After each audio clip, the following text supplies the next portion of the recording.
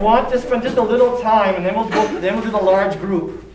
I want to just do a little more. Oops, I can take mine off because I'm talking. You can hear me. And this is on, so good. This sheet calls the Instruction on the Historical Truth of the Gospels. You might also have your textbook and open it to supplementary reading number 2, I think. Yeah.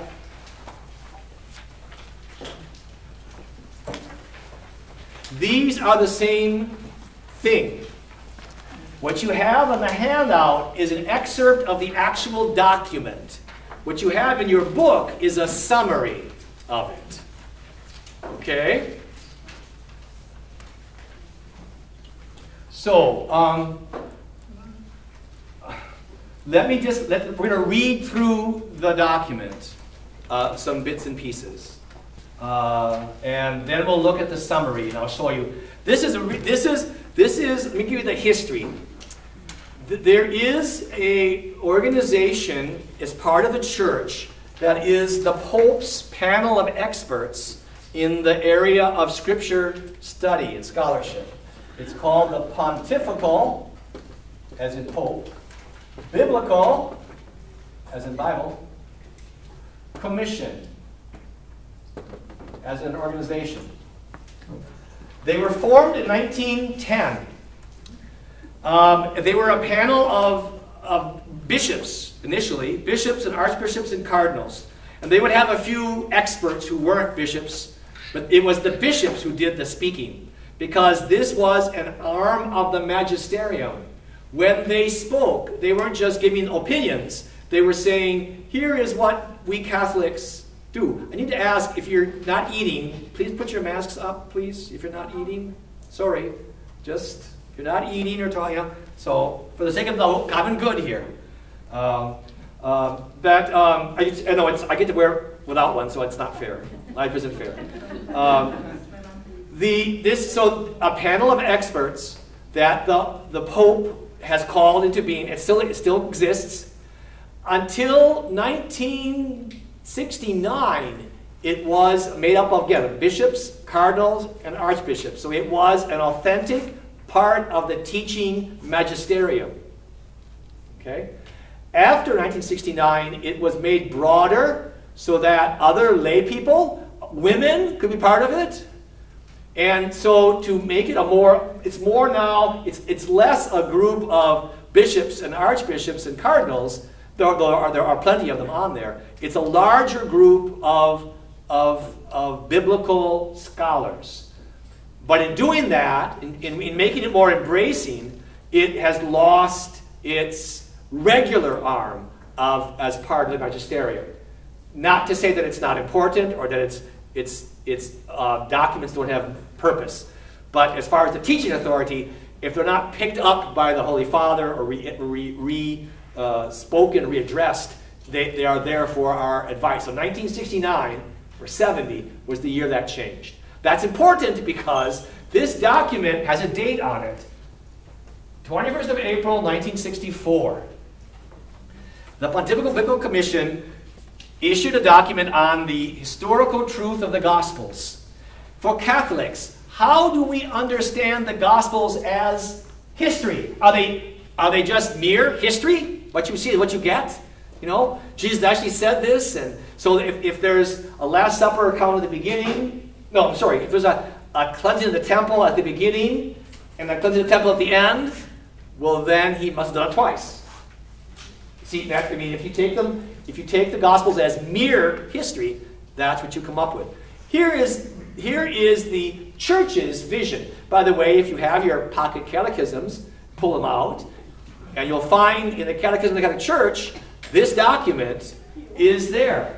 It's in it. Paragraphs 115 to 20 or so. So not only is this the document of the PBC when it had magisterial connections, it was picked up, actually first, at the Vatican Council. It was part of the document on divine revelation. Okay?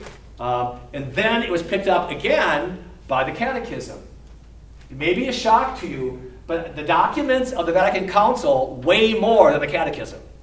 I think some people think the Catechism weighs more than the Gospels, but they don't. It's a summary. It's a reference volume. But I'm pleased. I'm very pleased it's there, re-emphasizing this is how we as Catholics understand. Basically, it comes down to the Gospels came to us in 3 stages. Stage 1, so you can have this alongside, and then we'll read. Stage 1, what you should do is on the white sheet I gave you, you see paragraph 7? Write stage 1 over that. That's stage 1. Paragraph 7. Christ our Lord joined to himself. That's stage 1. So stage 1 is what Jesus actually said and did. That's pretty obvious, huh? He said and did. Now let's read from paragraph 7. Christ our Lord joined to himself chosen disciples who followed him from the beginning, saw his deeds, heard his words. In this way were equipped to be witnesses of his life and doctrine. When the Lord was orally explaining his doctrine, he followed the modes of reasoning and of exposition which were in vogue at the time. He accommodated himself to the mentality of his listeners. Okay? So Jesus spoke and did various things, but he recognized he was speaking to first century Jews.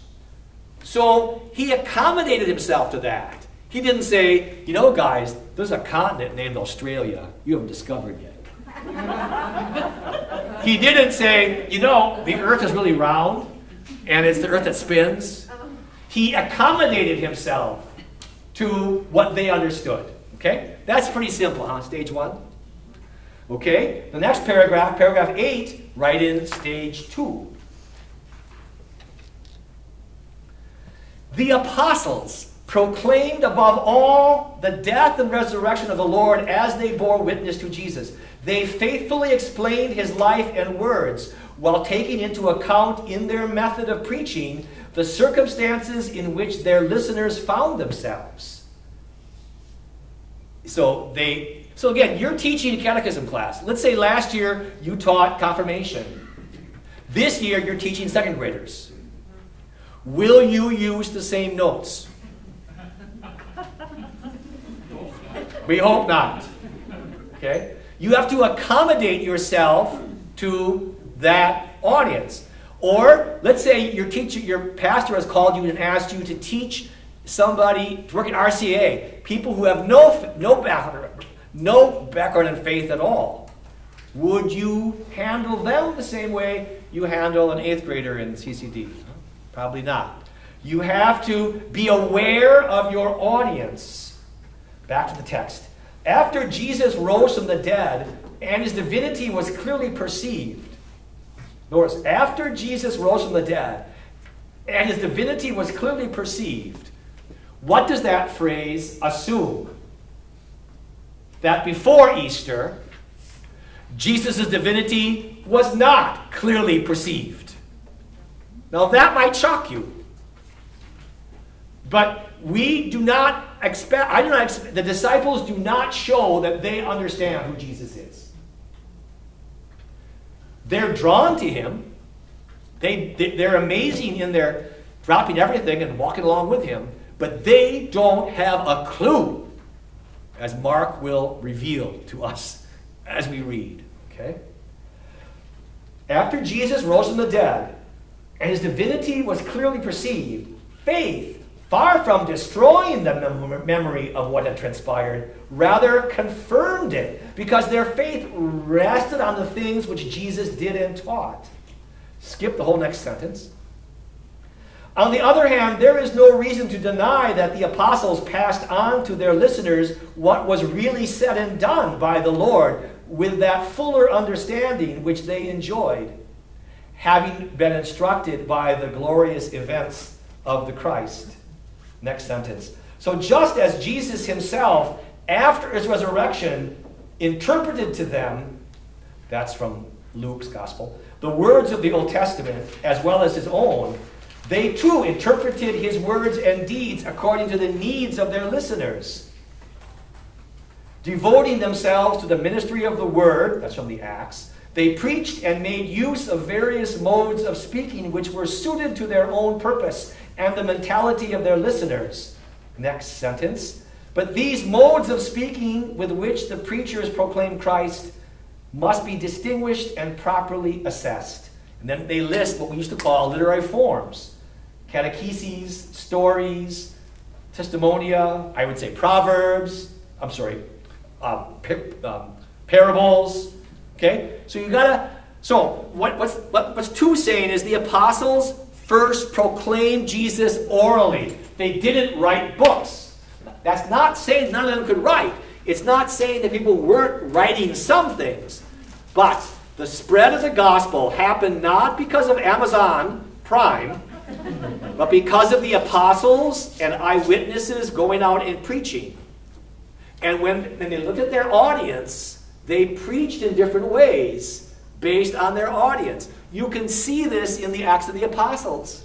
When Paul is preaching in a synagogue, he uses all kinds of quotes from the Bible, the Old Testament.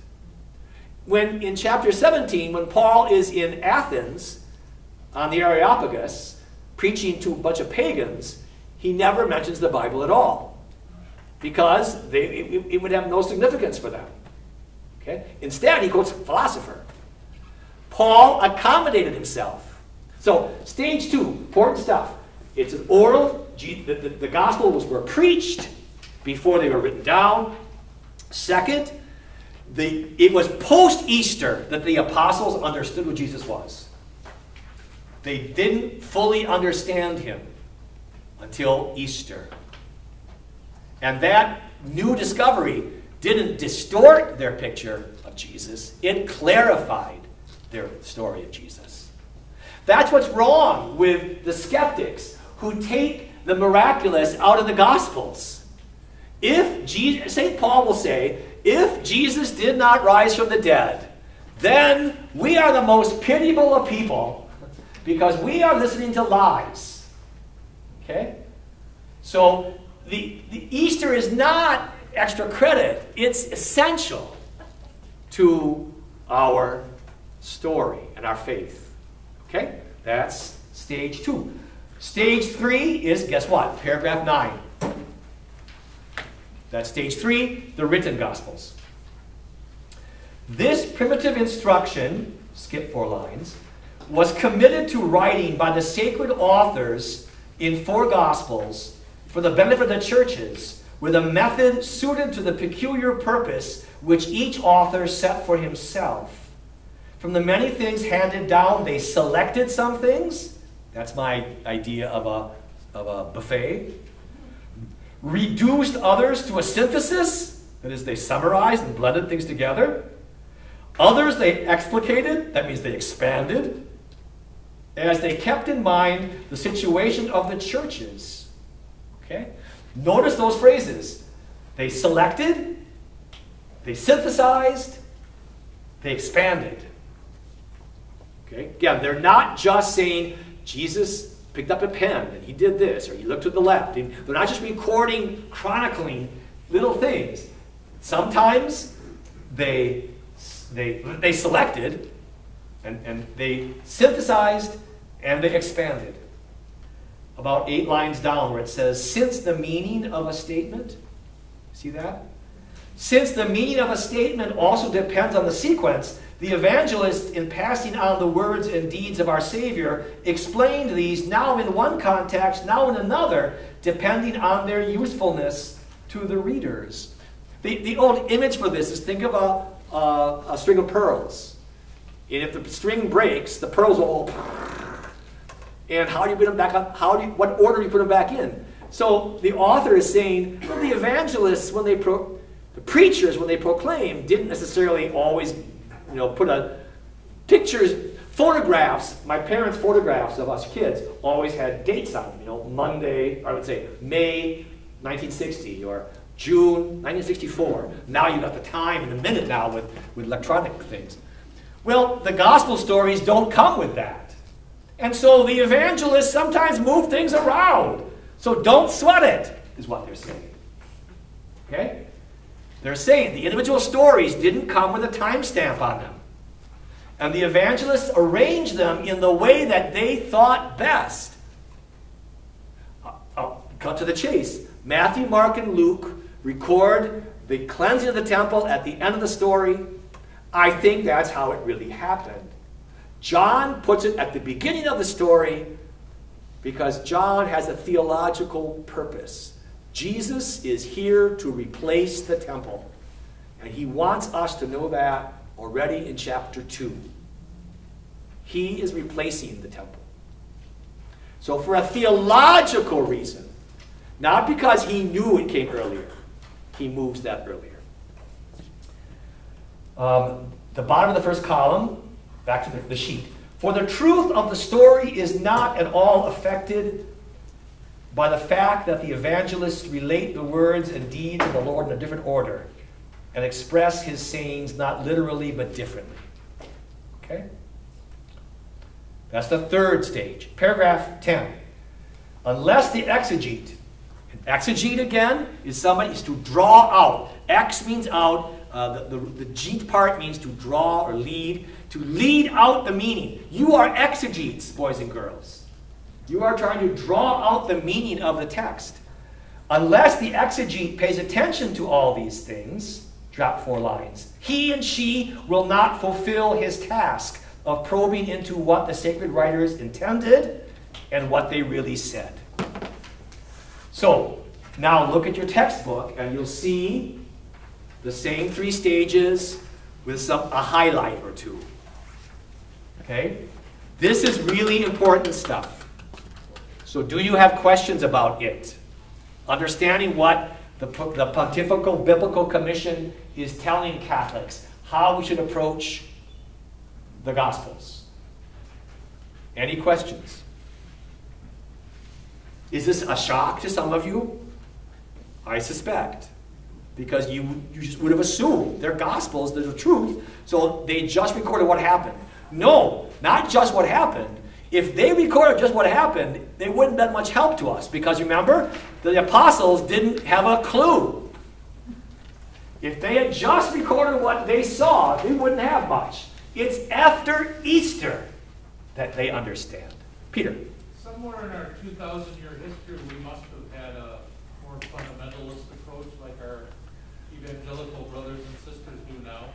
There have always been people who've read the scriptures that way, and the church has always read the scriptures more broadly back in the early centuries. So you do have an example. Marcion, not Marcion. Yes, not Marcion. Montanus, 2nd century. He read Revelation that it meant the end of the world. They gathered on a mountain, and they expected to be taken up to heaven. Montanus, M-O-N-T-A-N-U-S. Okay? Meanwhile, you have Origen, who's a Christian. And Origen, remember the story? I think I read this to you last year. Remember the story of Lot and his daughters when they leave Sodom and Gomorrah, okay, and Mrs. Lot becomes a pile of salt. And they're afraid that there's nobody in the world left, so the daughters get their dad drunk, and then they have kids. Origen thought, that's crazy! That's a crazy story. So really what that's about are the virtues. The two girls are, I can't think of what they are, but he totally takes it out of the historical and makes it a statement about human virtue, that they lack human virtue. So the church has always had people who, now since the Reformation, because the Bible is the Pope for Protestants, there's been a tug. We've been tugged in that direction. Catholics have been tugged to become more literalists because many Protestants are. We feel we've got to defend that ourselves. So that's probably what you're thinking. Stephen. And kind of where my question picks up is, so how do they literalists wrestle with all of this? Is it, did he preach here or preach it? They generally say he preached twice or 3 times. Or they find, or I'll bring a book. These are smart people. These are not These are not yokels. But because they've already wedded the idea of biblical fundamentalism to their faith, they have to find a way around. So they'll often, in the end, they'll say, well, these aren't the original texts. These are copies of copies. So the original probably didn't have it that way. Which isn't really an answer. It's just an escape. But I'll bring a book. Maybe during break I'll bring one of these books. Really, it's worth reading just to see how they think. Because it's really good thinking. But it's because they've already yoked themselves to taking everything literally that they've got to find a way to make it make sense. Yes, Therese. Isn't also the reason that it wasn't written down earlier because they thought Jesus was coming back? Well, you could argue that. Now, that's kind of hard to prove, but yes, you don't paint the stateroom if the ship's going down. So that might have been part of it. And with the dying of the disciples, the eyewitnesses, that was surely an impetus to writing it down. But don't think that they couldn't write or nobody thought of writing. But the impetus to write was, as decades move on, the need to write it down and the church is growing becomes stronger and stronger. Other questions? So 3 stages. Could you explain this to your children or your spouse if they asked? Again, I'll do it real short. There's the words and deeds of Jesus. He accommodated himself to his times. He didn't speak about signs that they didn't know. Second, the gospel was preached, and because it was an oral tradition, oral culture. Again, the preachers took stock of their audience and had that in mind as they presented their material. Their vision was expanded and clarified by Easter and Pentecost. Not messed up, it was improved. And then the author, the evangelists, took what the preachers preached and put it into writing. Okay, so it's 3. So it's not just that the evangelists are going back to notes that Jesus left. They're taking the things that the preachers preached and organizing them. Synthesizing, summarizing, explicating. Yes? Just a comment. I think something that's been helpful when I've worked with people in RCIA who maybe come from that literalist background is that instead of looking at being shaken by this, thinking of there's a greater truth that surpasses time and space that we find in these gospel passages. And that is actually a bigger, greater divine revelation than, which is, you know what I'm saying? Which actually is kind of, as Catholics, is to me, you know, more important, or that's a bigger truth, with capital T, than the historical account. Sure, I accept that. But you sound to me defensive. Oh, no, not the. And I'm saying, I know you're not. Leanne, I know you. You're not being defensive. But you're saying, oh, don't look at the man behind the curtain. No, look at the man behind the curtain. This is how the texts were written. That's why they come off this way. Not because we should just overlook that and focus on this. No, there's a reason. This is not an embarrassment. We're not embarrassed about this. This is good news. And we understand how it came. We have more understanding and awareness how it came to be. Look at the gospel. I know you just looked up Mark's gospel. Put up a pen or a sheet of paper in Mark. Look at the beginning of Luke. That's 2 books later. Just in case. Just in case you don't know. Chapter 1.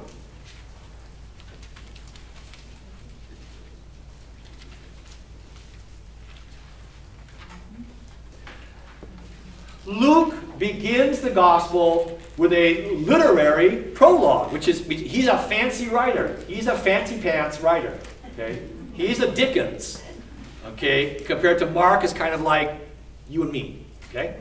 And he starts out, inasmuch as many have undertaken to compile a narrative of the things which have been accomplished among us, just as they were delivered to us by those who from the beginning were eyewitnesses and ministers of the word, it seemed good to me also, having followed all things closely for some time past, to write an orderly account for you, most excellent Theophilus, that you may know the truth concerning the things of which you have been informed.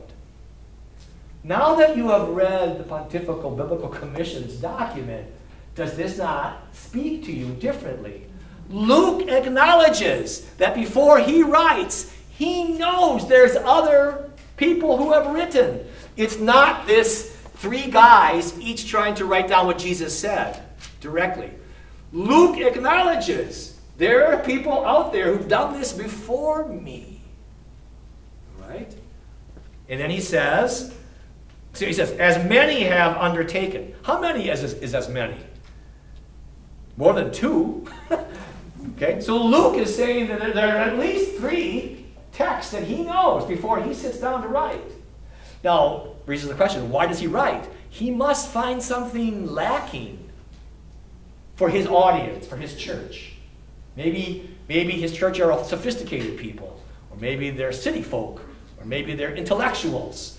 Okay, and so so he felt the need, even though there are many of them out there, he had to come up with another one, he decided. What did he do? He went back. First, the things which had been accomplished. That's stage 1. The things Jesus did and said. Just as they were delivered to us by those who from the beginning were eyewitnesses and preachers of the word. That's stage 2. And Luke himself is in stage 3. Okay? I think you should find this freeing. You should find this like, so I don't need to feel bad about these tensions that I sometimes see in the text. The tensions have a reason, have a purpose. Don't be afraid of them. Don't be afraid of them at all. Why did John write it this way when Luke wrote it this way? Don't say, well, one of them is wrong and the other one's mistaken. No, they each have a particular audience in mind. And they've synthesized or selected or explicated things differently. Okay? If I see you on the street for the next month, I'm going to stop you and say, tell me about the historical truth of the Gospels, okay? You should have that memorized, those 3 stages. 3 words. Yes. So, should we move and start the small group discussion via a large group? You want to take a break? Let's take a stretch. Keep it on. Keep it on if you can. Check my battery. Okay.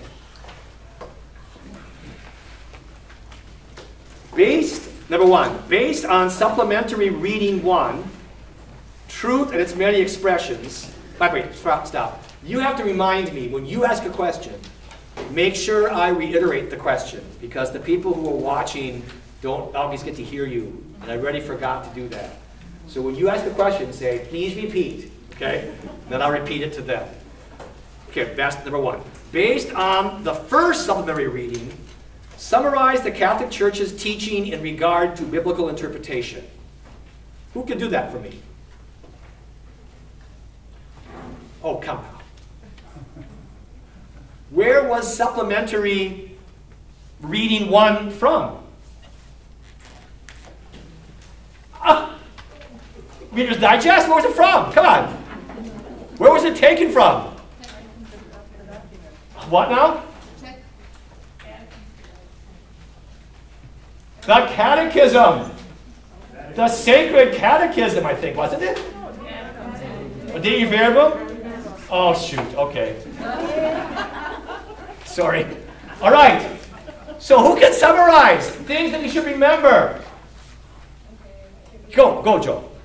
The Catholic Church teaches us in regard to reading the Bible that we need to understand that all parts of the Old and New Testament in their entirety are sacred and canonical.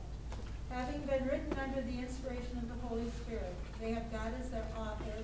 We need to carefully investigate the meaning of the Scriptures. To do this, we need to recognize the literary context, carefully investigate the meaning of the Scriptures, not confusing the types of literature. We must also recognize the historical context, the time in which it has been written, and the cultural situation out of which the text came. Finally, we must take into consideration the application of the meaning of the Scripture to our situation today. Woo! That's hot. She's got it all. Again, remember, the whole of Scripture, I turned it off here. One second. The whole of Scripture is inspired, but God's the author and human beings are authors too. And we use different forms to communicate. Knock-knock jokes, recipe card, parking ticket, epic. Okay? And if you know what kind of writing the author is presenting, you will have a better sense of how to understand what the author intended and what he tries to communicate. Pay attention. It's all inspired. But God's the author. Human beings are the authors as well. Human beings speak in literary forms. So you need to understand, ask yourself, what kind of writing is this? What kind of literary form is it? Before you try to come to a conclusion onto what the author is trying to communicate to you. Something like that, you did well. Any question about that? Well done. Number 2, do we really have to do number 2? Would someone want to do number 2? Based on your understanding of supplementary reading number 2, summarize the Catholic Church's teaching in the 3 stages. Dan will say 1, 2, and 3, won't he? Okay, we won't spend time on that. Yes.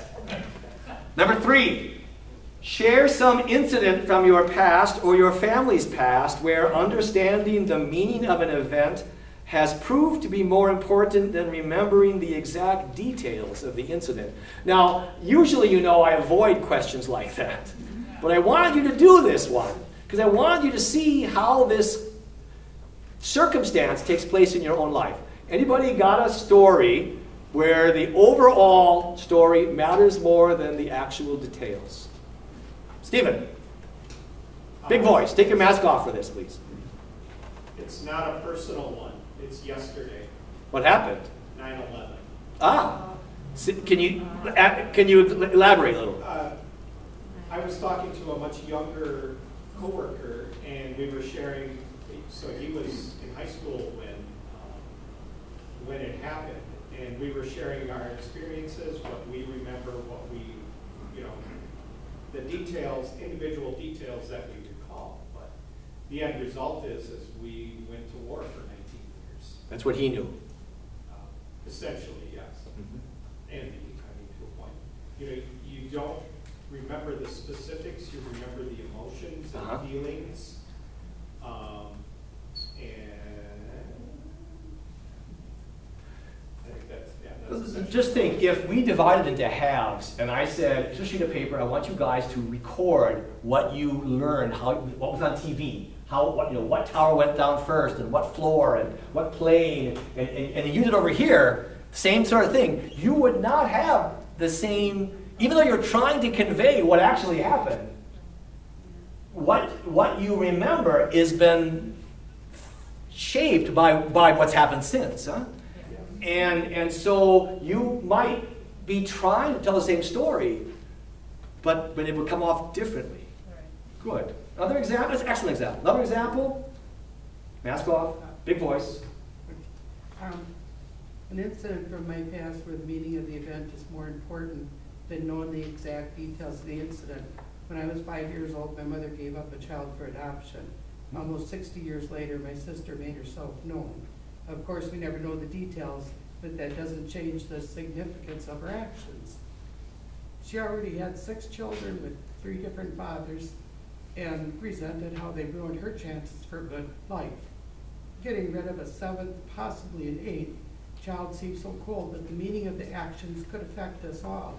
My mother had the relief of not raising more children that she couldn't already handle, and the 6 of us were saved from her total rage, which was sure to surface, and we were all spared the responsibility of taking care of the nurturing of more siblings.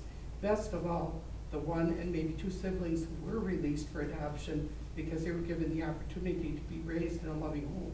Kathy got the better outcome, and we thank God for making it happen. Wow, that's a very powerful story.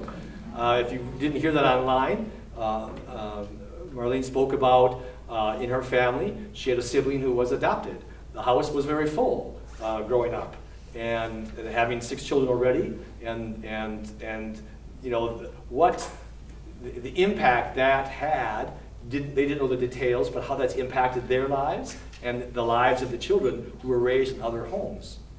Very good. Okay. You can see where this could go, huh? Yeah. Number 4.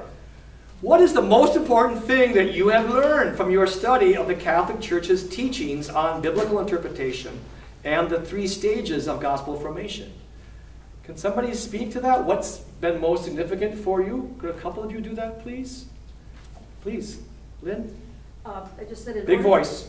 In order to critically interpret Scripture, we not only must recognize the literary, historical, and social, or cultural, and rhetorical context, but the key there is we have to apply the meaning to our current situations. Okay. Yeah, not just to know what happened back then, but so what? It's not just, what did it mean to them, but what does it mean to us? So what? Another person, please? Please stand and mask. You can sit, I guess. Big voice, though. One thing that I Big voice. Sorry. I'm your child, and you're calling me home. You don't want that. Okay. I thought one thing that came out that I was a little surprised at was the example of how God works through each of us. So each of the evangelists, they told the story for their people, how they would understand it, but also how they themselves understood it. If we, like we were just talking about, if we all told a story of the same event, it would all come through us differently, which points back to God's unique role in each of our lives. Absolutely. Excellent. Good point. Very good. Very good. I just finished reading a book that someone gave me. It's a history of a man who was a member of the cabinet of the Civil War of the Southern states, Jefferson Davis's Secretary of State, Judah Benjamin. He was Jewish, and that was a rare thing. Now, the author of the book is Jewish. So guess what? And it's the 1980s it was written. In the 1980s, biography often had a psychological twist to it. Why was this way? I think it's really dangerous. I'm going to warn you, don't try to psychoanalyze Jesus. Preachers do it all the time. Jesus felt this. We don't know what Jesus felt. I don't know what you feel. So be careful. We all need to be careful. But anyway, in this book, the author, it was a good book, well written, but he's always psychoanalyzing Judah Benjamin because he's a Jew. He must have felt this way. Well, that was the author projecting his own stuff on Judah Benjamin, I think. He's telling us more about himself. So I think we do learn something about, we don't have a lot of details about Mark and Matthew and Luke. But when we read their Gospels, we're learning something about them. About what, again, if I watched you at a buffet, what you eat, what you don't eat, I know something about you. Okay? In Luke's Gospel, why does Mark and Matthew have only one story of Jesus and money, where Luke has 9? Now that's a psychological question that I can solve, but that's his point. The author, not just his audience, maybe Luke's audience had money problems. They had too much money. That kind of problem, huh? Not the one you think you have. Or Luke himself maybe struggled with that, and so that becomes part of it. We don't know. We have to be careful. But excellent. Good answers. Number 5. Again, if there's a couple of you who want, there's a lot to be said about this. Based on your reading of Introduction to the New Testament for Catholics, what are 3 most important things that you learned from chapter 2? Who could give me them? That's pretty factual, huh? That should be pretty simple. No personal, heart-rending stories. What are some things you learned from Kelly? Please, Peter. I never had an understanding of this holistic process. It was just something I couldn't grasp until I realized that the gospel writers all wrote in Greek. Yes. And this was like, what? All this time I thought they wrote in English, like Jesus. Well, but it was translated from Hebrew, not from. Ah, not from I Greek. see, I see. Yes, Yeah. so this was just like, what now movement. Yeah. Great, Yeah. good. Yeah, how about, rather than 3, I'd like to hear single ones from many more of you. What's one thing from Kelly that struck you? Yes? Jeff? The one that struck me most was the learning the background of all the groups at the time of Jesus. The Samaritans and the Sadducees and the Pharisees. Pharisees and all that. I've heard a lot of those in the Bible growing up, but I never knew what the Great. background So you got a was. historical background about those groups. There's not just, you say Jew, not just one. There's many different kinds. Like Christians. We know there's many kinds of Christians. But there's many kinds of Jews in Jesus' day too. Good. What else? What did you learn? Yes? Scott? That the Romans ruled present-day Israel at the time of Christ, and because of Jewish uprisings, they were worried that Jesus, the King of the Jews, would lead a revolution to drive them out of the region, which was not his intention at all. It's maybe hard for us, maybe not so much for anymore, but the idea that there's a political element to the gospel. I know you don't want to hear more politics, particularly from me, but there's a political element into the gospels. What does Jesus, so as one author, as Jesus was coming over the Mount of Olives on Palm Sunday, to enter Jerusalem for Passover on the east side of the city, Pontius Pilate was coming up from Caesarea, the Roman capital down by the shore, with his soldiers, because the procurator had to be in the capital for the holiday with his soldiers in case there was trouble. So the irony is, just as Jesus is coming down, Pilate's coming up. And there's going to be a square off or a crossing, a meeting there. What else? Who else has something to share? I just have one more on this. Sure, Pete. You know, I'm not sure I still have it right, but, we had a Jewish king and a Roman governor. Did the governor, was he subject to the Jewish king? At the time of Jesus' birth, there was a Jewish king who was responsible for the whole of it. That was Herod the Great. By the time of Jesus' adulthood, Herod the Great is dead, and 2 of his children have proved to be inept. And so only one of them, Herod Antipas, remains as king of Galilee only, up in the north. And Pilate and the procurators are responsible for the south, Judea, where the capital Jerusalem is. So that's why in Luke's gospel, Herod comes down to Jerusalem. That's that scene of Jesus Christ Superstar where he walks across by swimming pool thing, if you're old enough to remember that. But they ruled separately. It's just that during Passover, sometimes the king would come down as well as the procurator, be both in Jerusalem. So he happened to be in Jerusalem. Happened to be. Jesus. Yep. Okay. Neither of them were regularly there. Okay. Anything else? Other thing you want to share that you learned from Kelly? Yes? This was a really difficult question, trying to figure things out. But anyway, to me, 3 things are important is the word of Jesus when he came, and then meaning of the Messiah, what it meant to them. And then finally, I went to eschatology. Eschatology. Yeah, so my question was, which I wasn't able to answer, why is that particular time Jesus had to come? Why did Jesus come the time he came? Yeah. Oh my gosh, girl.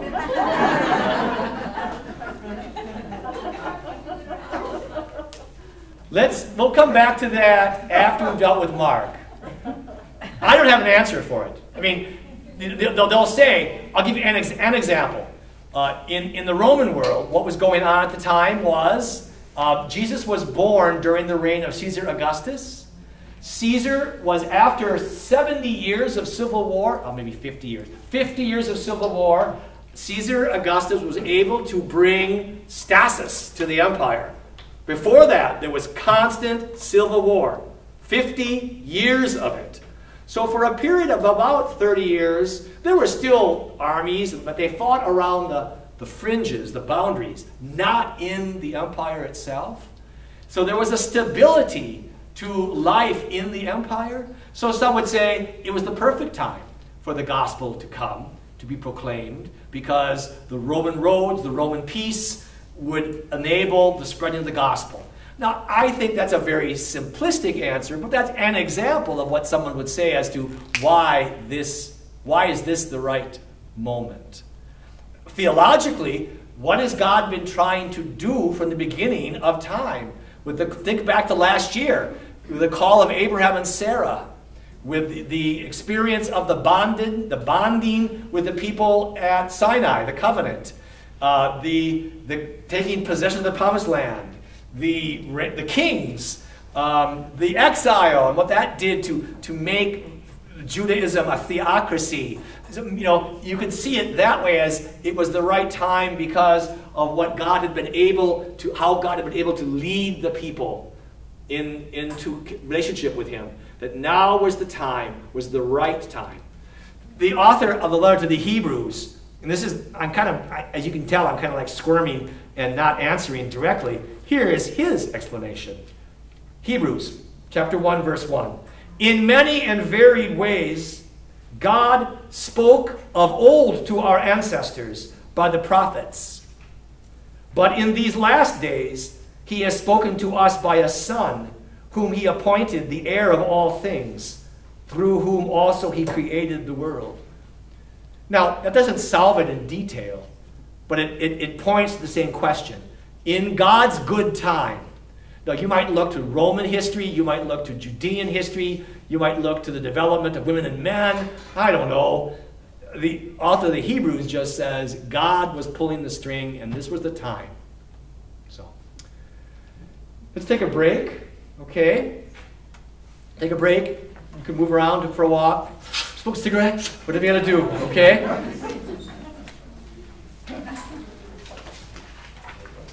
So Tom just left. I know. I saw that. Okay. Okay.